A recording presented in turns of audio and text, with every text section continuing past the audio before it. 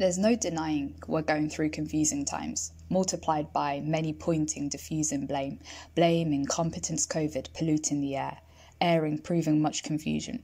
Confusion infused with the truth and knowing it won't be long before the long queues begin to stockpiling on disturbing amounts of loo rolls, mounting to an FAQ. How to wear a mask. Over the nose not poking or showing, with mouth blowing within the mask, blue side showing on the front, closed off for COVID's sake. Provoking our moods to grow low, but keeping our chins up, knowing a mask to the chin is useless.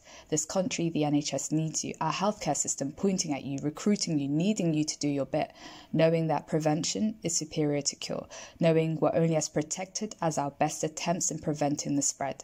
Spread heading to one last message, projected loudly from London's ground to the underground's loudspeakers outbound to distant grounds. Mind the gap. Mind your hands, face and spaces.